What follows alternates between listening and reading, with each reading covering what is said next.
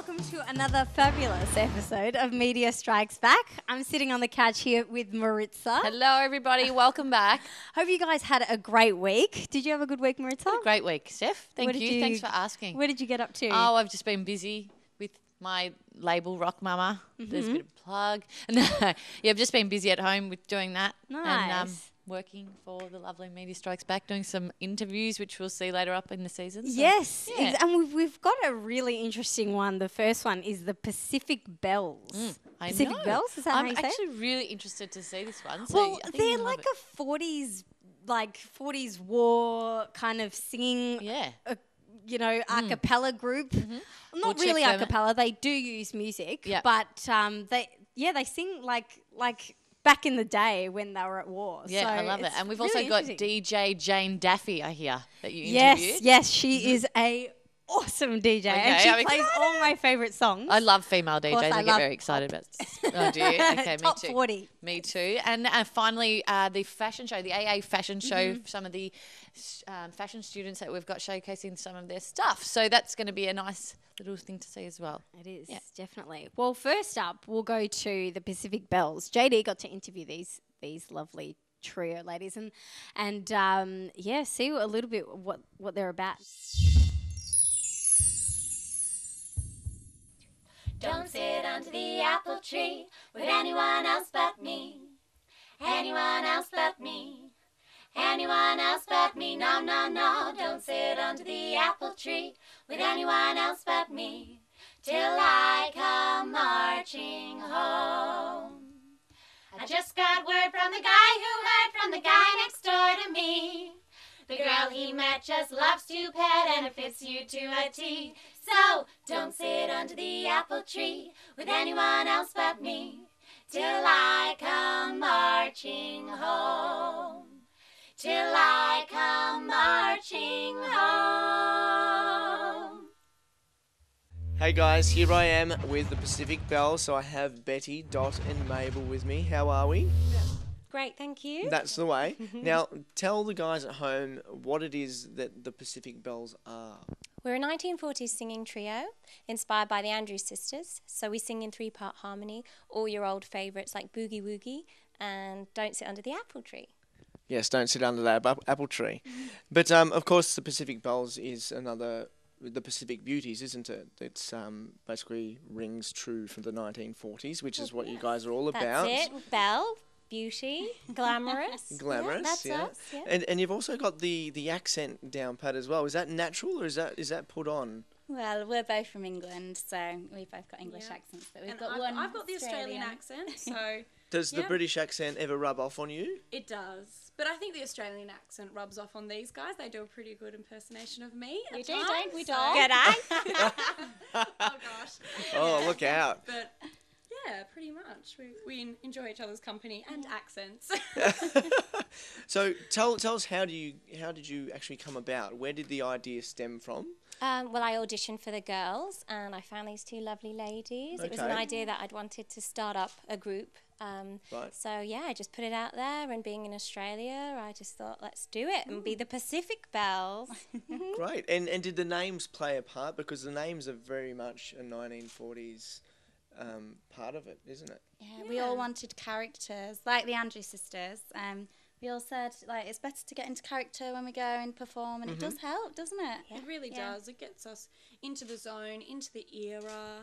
It makes us more a part of the music, and we can enjoy it as well as the crowd, the audience, whoever's listening to. Great. So it's really it's part of a process for you guys as well. So tell us about the process. So there's obviously the clothes and the hair as well. Oh, yes. Do you like our hair? I love your hair.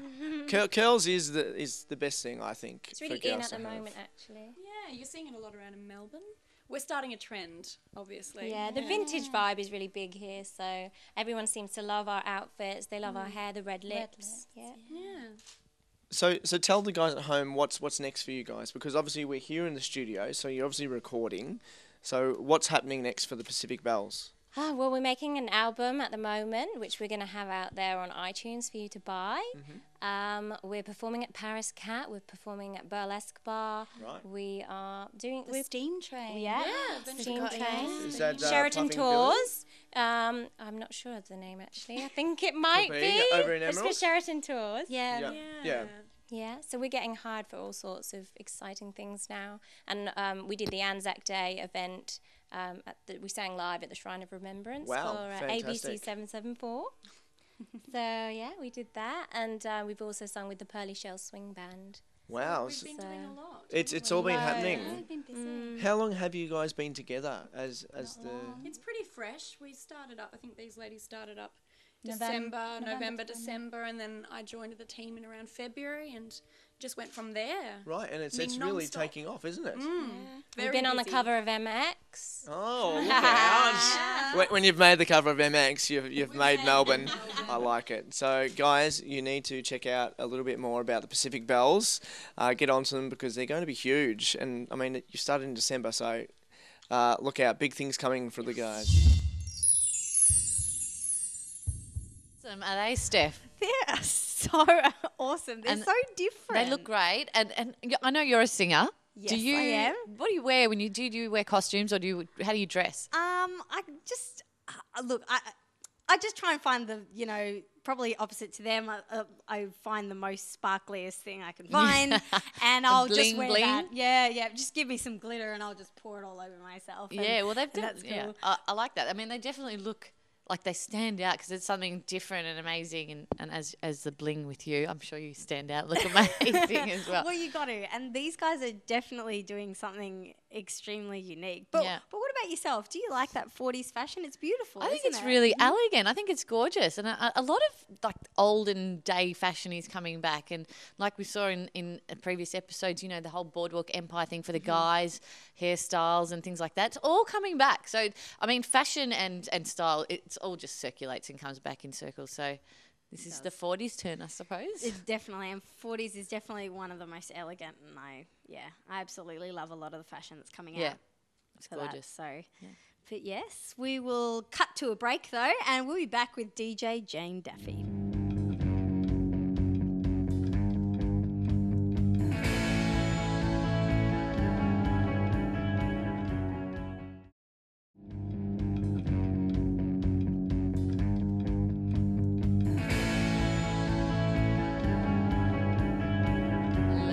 Welcome back from the break. Now, we've got next is DJ Jane Daffy, who Steph interviewed recently. Yes. How was that, Steph? I'm really looking forward to seeing her. She's awesome, and she plays all of my favourite songs. Like, she plays the top 40, which is definitely, the most commercial stuff. She puts her own, little spin to it, and she's been DJing for so long. So she just does a great job, and she gets the crowd going, and it's not only, a set, it's a performance. So Okay, and it's a little really hottie, I hear she is.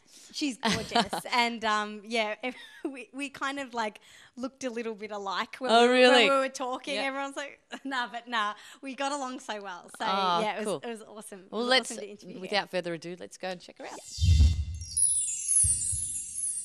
What's the deal with tonight? What are you playing? What are you mixing up? I think tonight I'm going to do a bit of big room house and a little bit of R&B vocals and just kind of mix it up, see what the crowd's liking and feeling. Go from there. Is that how you kind of depict what you play? Do you plan what you play, or do you kind of go with the vibe of the crowd? I think it's always really important to go with the vibe of the crowd. You can plan to a certain extent, but really every crowd's different, so you've really kind of got to watch the crowd and watch it and build it the whole night. So it's really important to be prepared on a large scale, I guess, have all different types of music. So what do you do in your set that kind of, what do you do to kind of get the crowd going? What's your signature thing? Ooh, what's my signature trademark? I think for me, it's all about the energy that I have. I think that's really important because a crowd will pick up on the DJ's energy. So if you're really excited and you're having a great time, the crowd will pick up on that, literally. So I'm always jumping around and talking to the crowd and giving them lots of feedback, and that's important, yeah. Cool. So what's your favourite kind of music you like to play in a set? I definitely have to say commercial house. it's good to dance to, it's good to get the crowd kind of pumped up. But then also I kind of do some really relaxing gigs on Sundays as well, kind of some beach bar gigs and all different types of gigs. So at those I kind of do a more deep house, chill out kind of set. So I'm pretty versatile like that. It just depends on the gig. But I'd say probably big main room gigs to 1,000 people or more is my favourite. What do you do to like pump yourself up for those gigs? Wow, that's a good question. I guess I've been DJing a long time now, so I guess before a gig I kind of just take 5 or 10 minutes. I'm usually really prepared with my music, so I listen to tunes before I go on, and that kind of pumps me up, and then I'm in the mood, and then I just go out, and sometimes a little shot as well. Yeah. And with all, like, you do so many gigs and you do so much stuff, what do you do in your downtime? I'm really nerdy. I spend so much time in clubs, I guess. I'm obsessed with like television series and Walking Dead and HBO or anything basically. Is that your favourite one at the moment, Walking Dead? Yeah, it is actually. Okay. When I've got time, I hang around in my PJs, I hang out with my boyfriend, I hang out with my family. All the nerdy kind of stuff, pretty cool stuff that I guess I kind of used to take for granted, and then when you're out and about so much working and always kind of in the spotlight, it's so nice to do those things that are really relaxing. Yeah. Absolutely, and keep it balancing yourself. Absolutely, yeah. Perfect. Well, thank you so much for talking to us, and good luck with the set tonight. Thank you. You'll have to come on and sing with me. I will. Just before that, I'll just... So how do you find the Melbourne DJ scene has come along, especially for females? There has been a big change in the scene the last 5 years. I've been DJing about 7 years now in clubs. And for me, I think it's a really good change because female DJs have really come through. 5 years ago, it was a really male-dominated industry, and girls didn't really get a chance so much, and you really had to push and kind of beg for gigs and, you know, just really be kind of firm. But I think now girls are actually at the top of the ladder, you know, and they're respected. So in Australia, I'd say some of the biggest DJs at the moment are females, and I think that's great. I think it's really kind of changed times and shows that we're progressing and it's modern. That's awesome to hear. Yeah. Oh, you're right, Steph. She is a little hottie. She's amazing. She is just awesome. It's like a revolution that's going on with the whole female DJ thing. Definitely. It used to just always be guys. I know. So Why do they get all the good gigs? Nah, Not now anymore. it's the girls, Yeah. right? And we're learning how to DJ. I know how to DJ myself. So. I've got to tell you, DJ Havana Brown, she's my girl crush. Oh, really? She's I went to see someone else in concert, and she was the what's it called? When like she's- the feature? Correct. Yeah. Yep, She was yep. the show before, and I was just hypnotized by her. She's just so energetic and bubbly, and yeah, I think Jane's got the same thing, you know, happening with her. Definitely, because it's more about the performance now, and DJs like they have their own agents. That's and right. like they produce, and it's definitely the way to go. So DJs are the new bands. You know, I mean, bands are great. Yep. But DJs are the ones that are producing all the commercial tracks That's and, right. and getting on the top charts, and that's business for you. And still a lot of talent involved in DJing. So. Absolutely, there yeah. definitely is. Yeah. So Okay. but yeah, we're gonna cross to another ad break, but we'll see you guys after the break.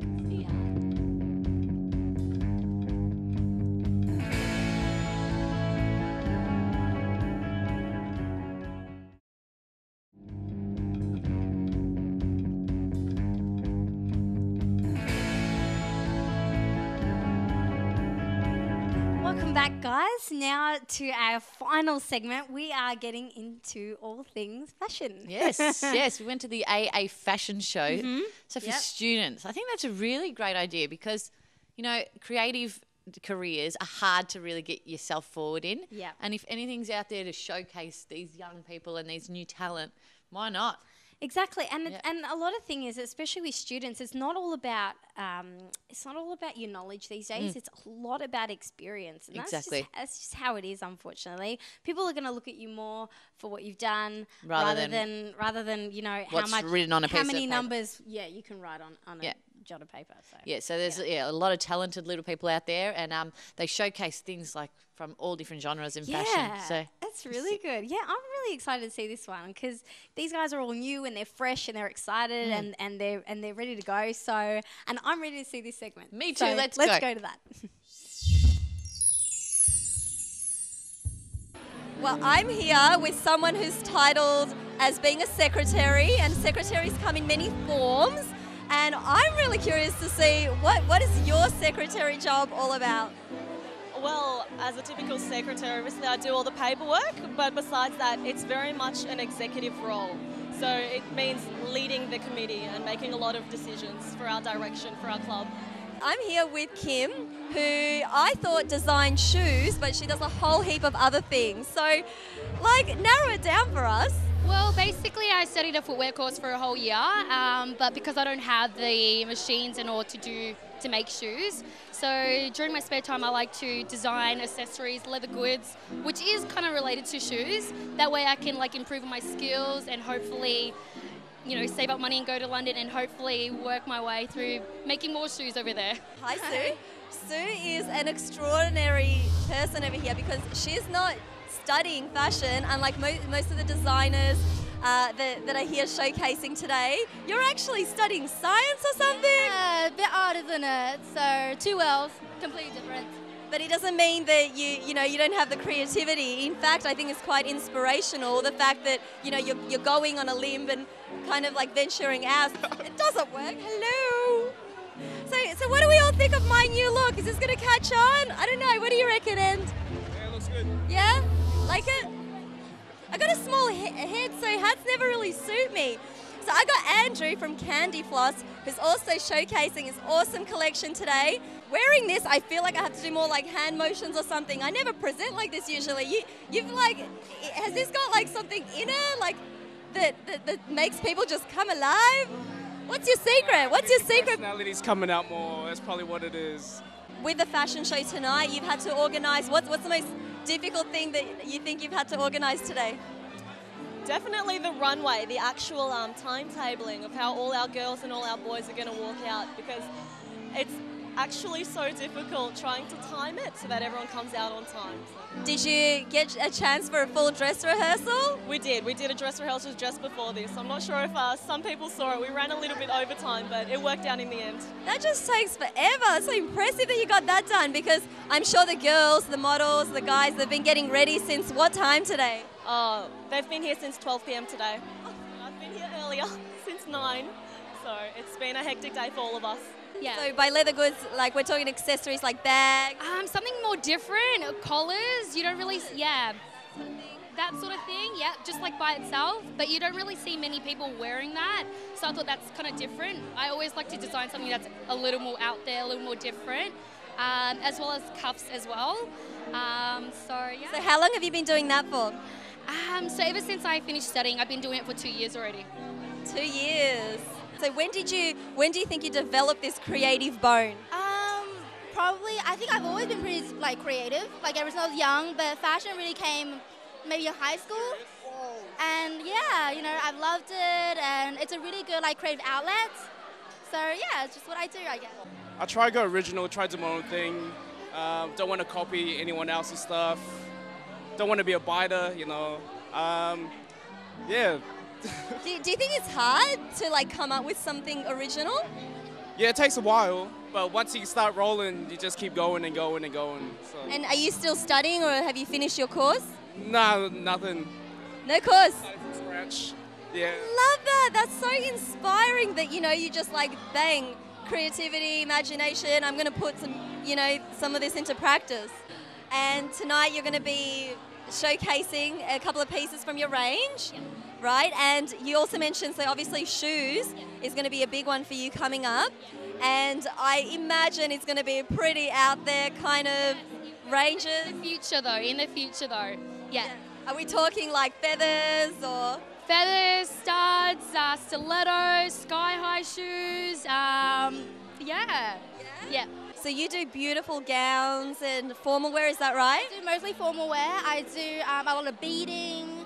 I don't know, I feel like it should be very romantic, long, flowy, things like that. What got you into this? Like, were you just at school one day or at a ball and go, I love that, I'm going to do something? How did you get the inspiration to just come up with that? Well, I don't know. Inspiration really comes from everywhere, I guess. But for like to get into fashion, I think it would probably just, I guess, my first formal. I was like, I don't really like any of the dresses out there, so I'm gonna make my own. This whole thing started in 2007, the whole idea of it. And I never got around to it until this year, so it's only been a few months that I've got everything out. All my hats, shirts, beanies, everything, all my stock. So. And like, there's so much more involved than just, you know, creating the pieces, designing them. I mean, what about the production of them and, you know, the logistics and then the sales and marketing part? Like, what's been, I guess, two things. What's been like the hardest thing in these past few months for you and the most exciting part? The hardest thing is doing everything myself. But like, you know, like just trying to organize my designers, the people that make my stuff, and you know, it's just everywhere. Everything's everywhere, but everything will start rolling. Everything will start rolling once everything's all set up. And the exciting part? Just the best thing about this is that doing a show like this for the fashion show, it shows that it pays off. If you just work hard and just focus on what you want to do and follow your dreams and stuff, you know. And Rachel, what are you looking forward to the most tonight? When it's all over. No, I'm looking forward to seeing everyone out on the runway. So, should be good. And see all your hard work come into it. Is this the first show that you've organised? Yes, this is the first show that I've ever done by myself. We used to have this show annually. Our club used to organise it annually, but last year, unfortunately, we reorganised our timetable for the uni calendar, so we weren't able to do it. But, yeah. And I heard that you actually haven't run this for about 8 years or so, is that right? It's from our club or myself? Yeah. No, it's been a bit less than that, maybe 5 years, so 3 years. I think it's very entertaining. We should have runways every year. I think so. It's so much work. I don't know if I could do it again. Well, you've done an amazing job so far, so we can't wait to finally see what's going to happen tonight. Thanks, Yana. That was excellent. Really enjoyed that. There's so many up-and-comers out there. Absolutely. You know what? With fashion, I'm a little bit obsessed at the moment with I'm a little bit obsessed with leopard skin, and I know you're wearing it right now, so I might even I might even steal your jacket up you like. But if I could go out there just for one crazy day and wear leopard from head to toe, I reckon that would be hilarious. That would be awesome. Yeah, I do. What about you? What would you want to do crazy? I don't know, actually. Look. Maybe you want to do the Kim Kardashian floral head to toe, including her fingers. Yeah. Did you see that? Yes, that would be cool. I mean, I love Kim Kardashian anyway. So, yeah, I think that would be quite She actually looked like a couch that time. She did. I used to have a couch that was floral. Yeah, and it was exactly like that. Well, there you dress. go, Steph. Maybe you can make a dress out of that.